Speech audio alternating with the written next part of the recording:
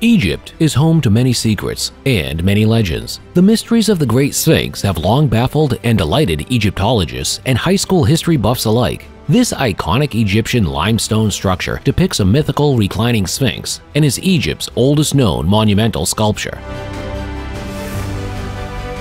There are other sphinxes out there, many of which have yet to be discovered, but most of them are small in scale compared to the Great Sphinx of Giza, built around the same time as the Great Pyramid about 4,500 years ago. There are some secret tunnels and chambers rumored to still be discovered under the Sphinx. What mysteries might they hold? Watch through until the end of this video. The final secret is going to blow you away. And if you enjoy this video, be sure to like this video, leave a comment on it, and subscribe to the channel.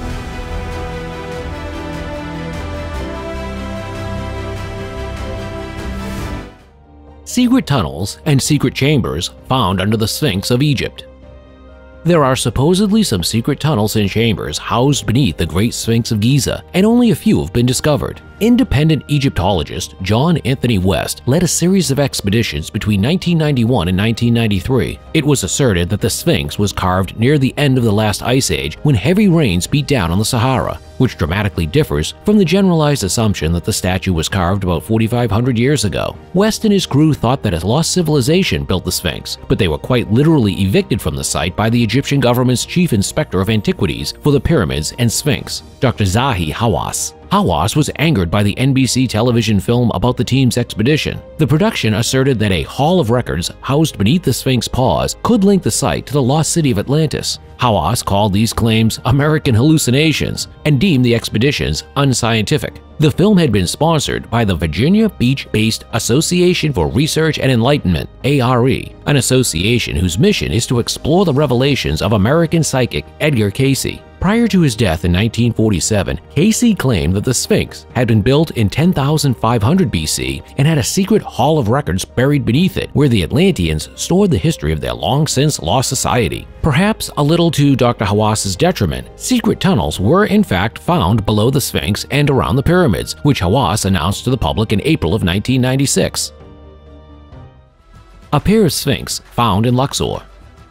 The Great Sphinx of Giza is not the only Sphinx to be found in Egypt. In fact, a pair of smaller Sphinxes were found in Luxor. The Luxor Temple was a ceremonial site specifically used during the annual Opet Festival, in which the statues of Amun, Mut, Khonsu, found on the Avenue of Sphinxes, were toted all the way from the Karnak and reunited in the temple's sacred space. In the temple, the Avenue of Sphinx houses 700 Sphinxes carved from sandstone. But recently, two more statues were discovered in a nearby temple in Luxor by the Colossi of Memnon and Amenhotep III Temple Conservation Project. These large sphinxes each measure 26 feet long and were discovered partially submerged in water at a temple erected for Amenhotep III, King Tutankhamun's grandfather, a pharaoh who ruled Egypt between 390 BC and 1353 BC. A combined team of German and Egyptian researchers were investigating the Temple of Millions of Years when they found the artifacts located close to a processional road used during Amenhotep III's lifetime for celebrations and ceremonies. The pair of limestone sphinxes depict Amenhotep wearing a large necklace and mongoose headdress. An inscription on his chest reads, "The beloved of the god Amun-Ra," which was Amenhotep's royal name. Discovery of the Theban necropolis sphinx-like face.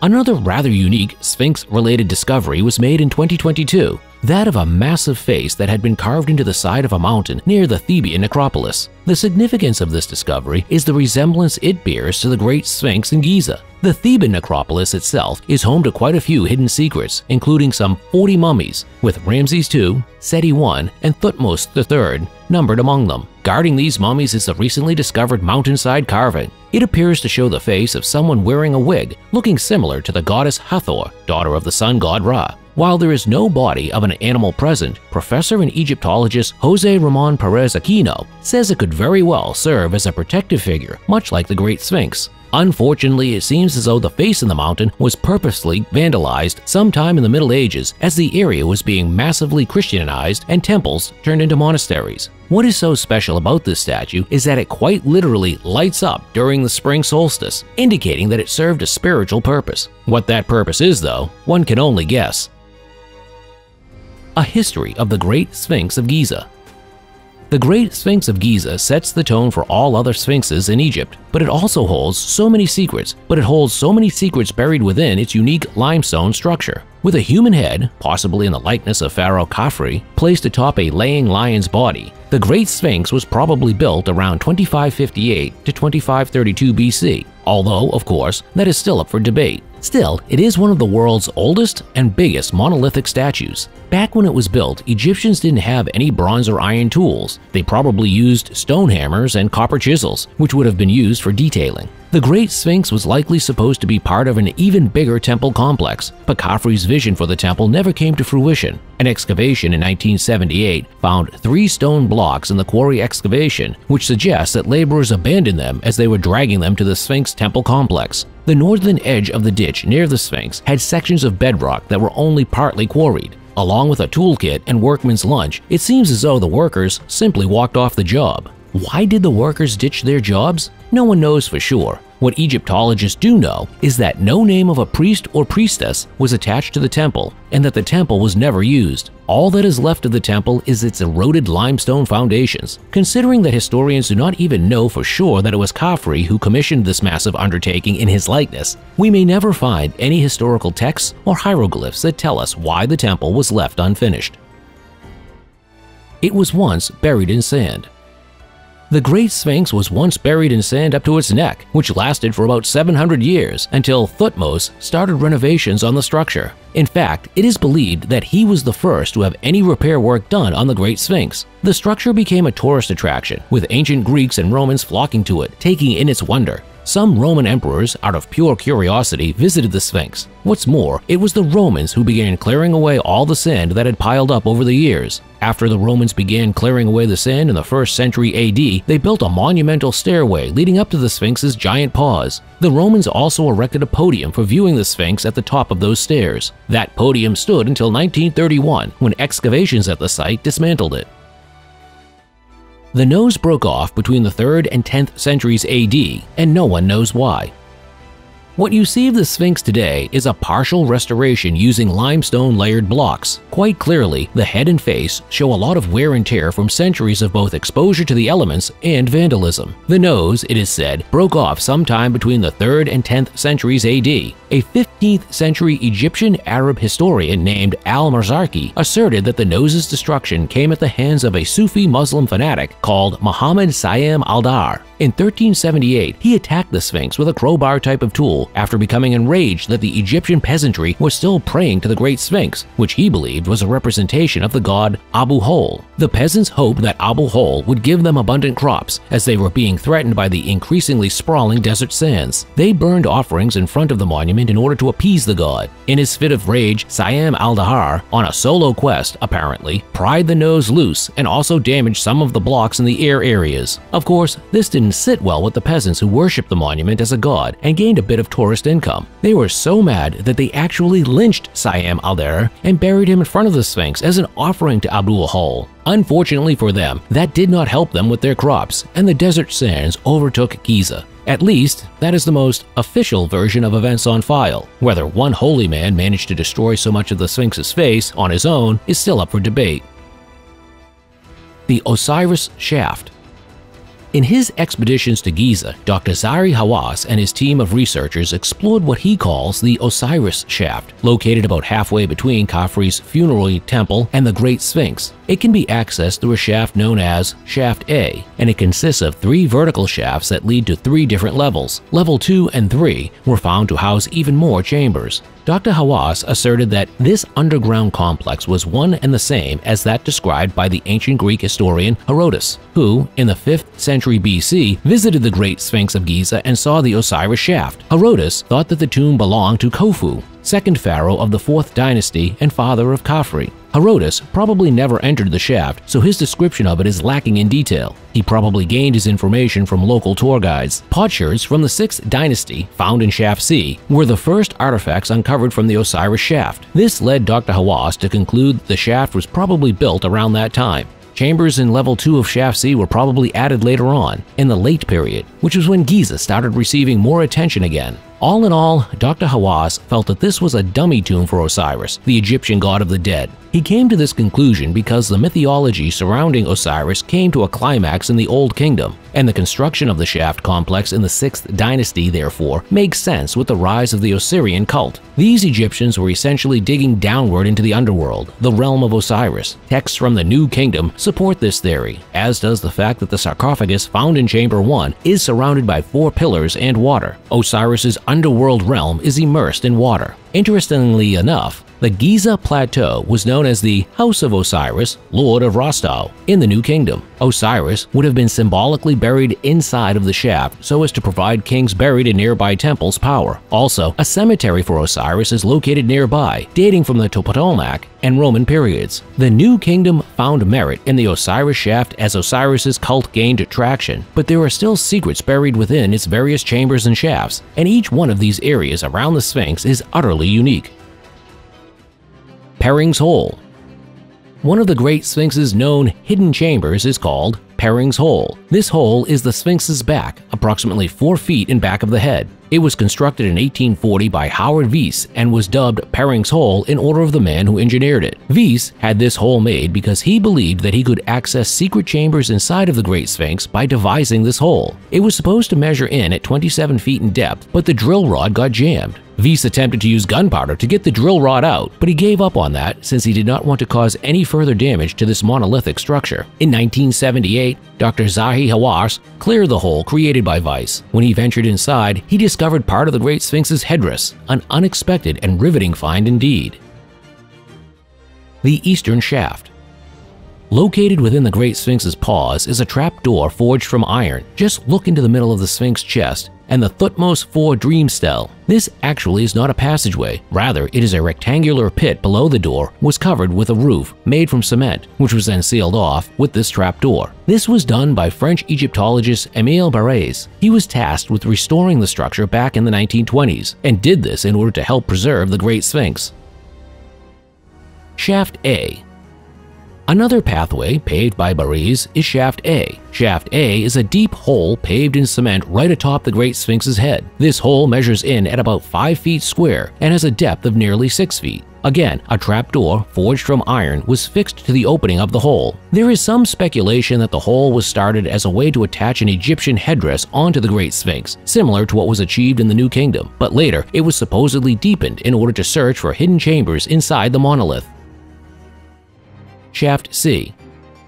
Another shaft, known as Shaft C, can be found along the backside of the Great Sphinx. If you go down this square shaft, you will find yourself at a dead end. It measures in at 1.58 meters and is 2.4 meters wide. There is a depth of 3.2 meters and it is located at 0.4 meters to the northwest of the exit from the second shaft. In his excavation of the shaft, Dr. Hawass discovered that the chamber floor was excavated from the south side. Inside this chamber, Dr. Hawass and his team found an anthropoid sarcophagus of granite. It had been set into the pit that had been carved into the chamber floor. The sarcophagus the team found measures in at 210 centimeters long, 50 centimeters wide, and 45 centimeters deep. Inside of it were the badly decomposed remains of a human skeleton, accompanied by a slew of pottery shards and shabits that dated from the 26th dynasty, from 664 to 525 BC, and also known as the Sa'ite period. The sarcophagus's shape itself also places its date within the 26th dynasty.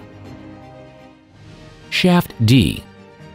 Dr. Hawass and fellow Egyptologist Mark Lerner opened a passage in their 1980 expedition, which they referred to as Shaft D. This shaft is located in the northwest hind part of the Great Sphinx on the floor. This shaft has been discovered previously by a boy named Muhammad Abdul Mawag Fayed. He had been helping Émile Barrès in 1926 with clearing this area out. This shaft drops down to the water table that exists below the Sphinx. Part of this unique passageway winds down around the Sphinx and ends in a dead-end stop approximately 4.5 meters below the level of the floor. In the 1980 to 81 expedition, it was discovered that Shaft D's lower portion in fact extended all the way to the water table. Above this area, the explorers found a bunch of more modern items such as glass, tinfoil, and cement. The sides of this passageway are not straight and have a crude cut to them. Oddly though, there are footholds on the sides of the wall that allow people to walk over. It seems to be more of an exploratory shaft than anything else. The Keyhole Shaft.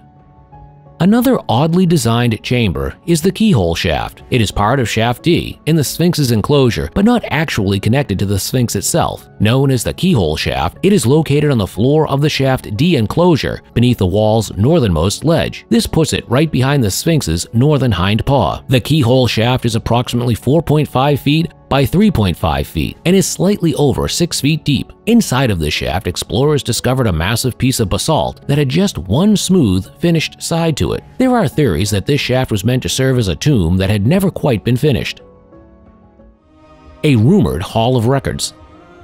One of the biggest mysteries surrounding the Great Sphinx of Giza is the Hall of Records. Psychic Edgar Cayce once prophesied that a Hall of Records belonging to the lost city of Atlantis' people could be found within the Sphinx. Given Cayce's rampant popularity and notoriety for his accuracy, some people started to wonder if he was right. As already mentioned, there was an NBC-linked expedition that got kicked out of the tunnels and chambers by Dr. Hawass in 1993. John West and his team were having a documentary TV film made about their expedition, and there was an assertion being made that the Sphinx was much older than already reported. That seemingly set Dr. Hawass off, which prompted him to expel the team. One thing that West and his team theorized on was the existence of the Hall of Records left by the Atlanteans. This film posited that the Hall of Records was located somewhere in one of the Sphinx's paws, but Hawass dismissed these claims as American hallucinations. However, just a few years later, in 1996, Dr. Hawass had to admit that there were unknown chambers located beneath the Great Sphinx and that they probably held within them many secrets yet to be revealed. Author Graham Hancock gave a book tour in 1996 in which he detailed his discovery that the heavens aligned perfectly with the Giza Plateau in 10,500 BC, which would have made the rumored Hall of Records a truly sacred space for an ancient civilization predating the Egyptians. Hancock often counteracts orthodox Egyptologists, claiming that the Great Sphinx is actually a representation of Khafre due to hieroglyphic inscription in a single letter of Khafre's name on the stone tablet that sits in the front of the Sphinx. Egyptologists added in the second syllable into the translation without truly knowing its meaning. To quote Hancock, Egyptologists find facts to fit their theories when they should be making theories based on the facts. Perhaps that is why we know so little about the Great Sphinx and its significance as part of the Giza Plateau and, more broadly, of ancient Egyptian culture.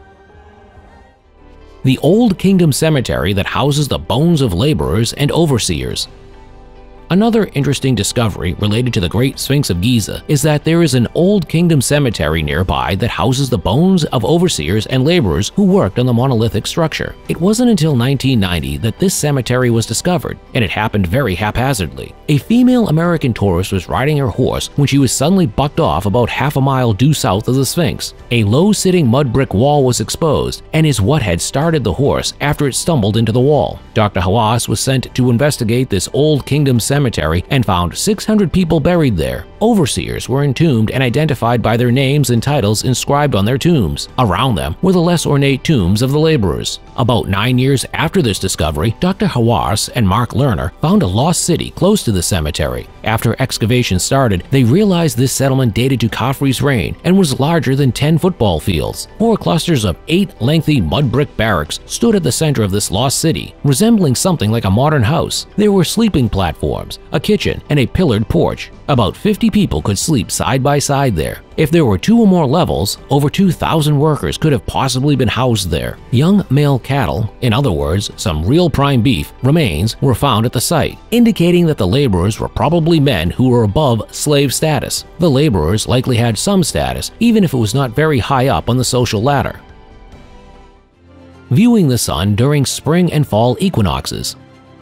One of the other things that Lerner discovered during his excavations of the Great Sphinx of Giza was that a dynamic astronomical event occurs at the Great Sphinx if you stand there on either the spring or fall equinox. If you stand inside of the eastern portion during sunset, you will see the sun apparently sinking right into the shoulders of the Sphinx, and just beyond that, it also seemingly sinks into the back part of Khafre's pyramid. The shadows of the Sphinx and the pyramid simultaneously converge as symbols of the king. This is why Lerner theorizes that the Sphinx represents the pharaoh bringing offerings to the sun god Ra to the temple's court. This could represent Khafre as Horus, the falcon god, giving offerings to his father Ra, which symbolizes Khafre's father Khufu as an incarnation of Ra. Also, when you stand at the Sphinx during the summer solstice, the sun appears to set right in between the silhouettes casted by the pyramids of Khufu and Khafre. The scene itself resembles the hieroglyph Akhet, which translates to horizon. This could also symbolize the cycle of life, death, and rebirth. It seems that solar events were literally built into the Great Sphinx of Giza and the nearby Great Pyramids. Might this complex have been designed to harness the power of the sun god Ra and other gods who could resurrect the spirit of the pharaoh? Unfortunately, the Great Sphinx was apparently never finished, and Khafre's vision for a cosmic supercenter was never fully realized.